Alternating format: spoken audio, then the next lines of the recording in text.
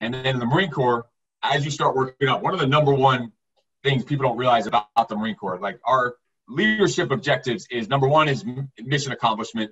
Number two is troop welfare. But a hidden leadership objective, which it's all really about, which makes the Marine Corps like just solid across the board, is your job is always to create future leaders. So the second, from day one, they're building you into a leader. Like your day one in boot camp, they're already starting to give you the mind frame of a leader, because that's a force multiplier. You could have a small force and you can fight a massive enemy if you're all thinking as leaders, all operating as leaders, where you can make your own decisions and all that stuff. So that was kind of the way it was in the Marine Corps. So as you're in there, only a few months in, you're already starting to be leading other men.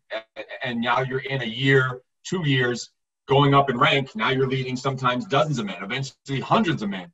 And you're 20 years old, 21 years old, and you're in charge of hundreds of men who possibly could go to war and die one day. So that's a heavy fucking responsibility on a 21-year-old, a 22-year-old. I got out at 23. So just think about, like, there's a lot of pressure on you. So you learn leadership at such a young age, and it's awesome.